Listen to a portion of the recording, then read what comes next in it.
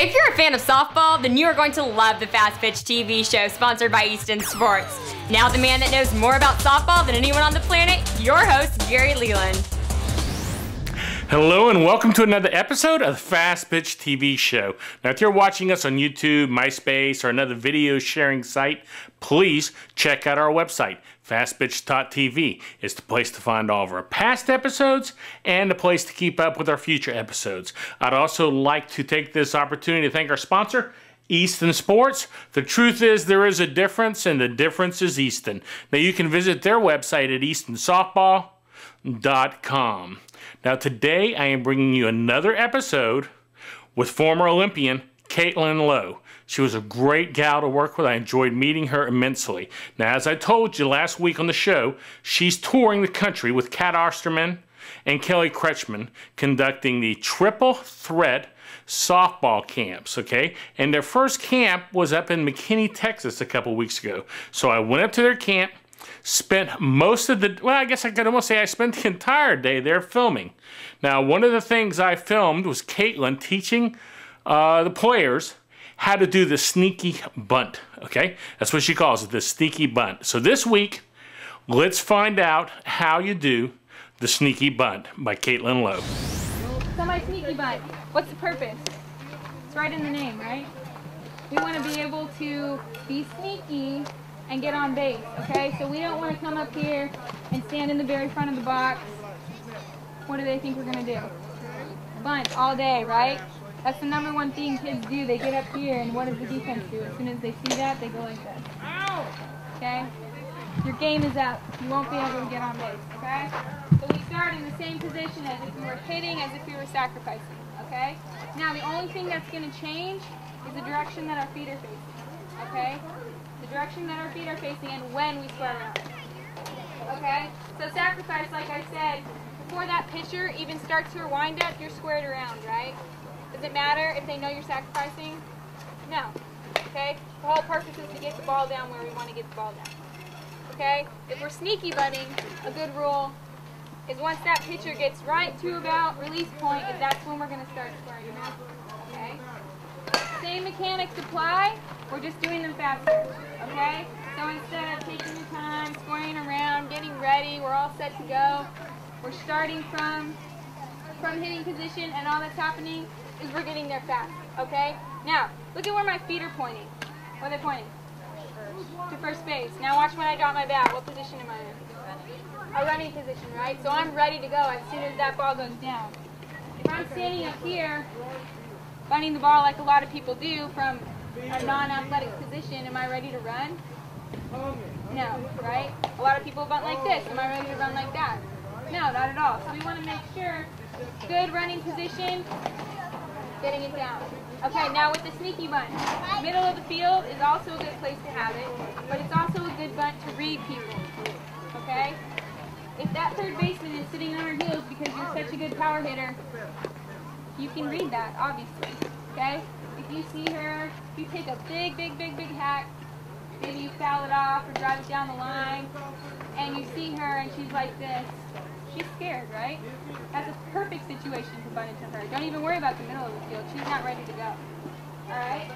So we're getting right in the middle of the box. Starting up, feet pointed out. Now, the most important thing is that when we're going fast, we can't let our bat linger back here. Okay? We need to make sure we're still getting that bat out in front so that we can bunt the ball. Okay? Now, just like when we did our hitting stations, what happens when we move faster? What do we lose? Our mechanics, right? So we want to make sure everything stays the same. We're not dropping our bat head. Okay, we're not dropping our shoulder. Our head's not dropping. We're making sure everything stays the same. Okay?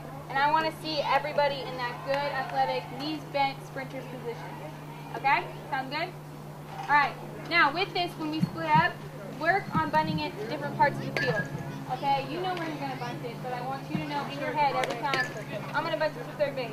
Do it. There. Okay? We'll take 5 each on these and then rotate through. Keep rotating. You guys should not be sitting still waiting for the ball to get to me. On a bunt for a base hit, I want to see bunt, and my momentum should be taking me forward, okay? There we go. Wait. Good. Now, yes. Time out. We bunt the ball.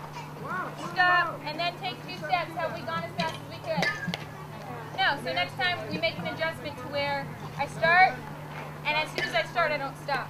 Okay? Because if I start, bunt, stop, start again, it's going to be a little bit slower. Okay?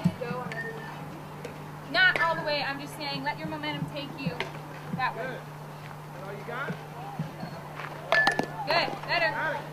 Get that timing down. Good. Atta girl. Watch that ball. Don't hit that. Come on. No rolling. Good. Getting better. Getting smoother. One more. Good. Switch. Atta girl. Alright. Let's see it. First sneaky bunt of your life. Yeah. Alright. That's too hard. Yeah, but it's okay. That's good. You got it there. Now soften that ball. Now, you're still getting into that same position, softening the ball. So if you're getting there late and hitting it hard, get there a little bit earlier. Okay? Now, where's your bat when you're down on here? Still keep it up there. Good. Now, are you going to sprint and beat out a play? Just a question. No? Okay, get into that position. Good, there we go. Well, that's how you do the sneaky bunt. I want to thank Caitlin for taking the time to show us that and letting us film it and bring it to you. Now, that was just 5 minutes of what you'll be learning at their 2-day camp. Now, if you're interested in the Triple Threat Softball Camp, check out their website at triplethreatsoftball.com. Now, as I said, I spent the entire day there, so I shot a lot of footage. So on future shows, I'll be bringing you more interviews and more drills that I filmed from the Triple Threat Softball Camp. So I hope you enjoyed that. Remember to check us out on our website at Facebook. Remember to check out our website at fastpitch.tv. Become a fan of the show at facebook.com/fastpitchtv. If you have a Twitter account, follow us on Twitter at twitter.com/fastpitchtv. So let's end it with a word from our sponsor, Easton Sports, and thanks for watching. This bat's great pop, nice in the zone, feels good on the hands. The sweet spot is pretty nice. It's not as small as some other bats. Even if you don't hit it exactly on it, the ball still travels as far as it's supposed to.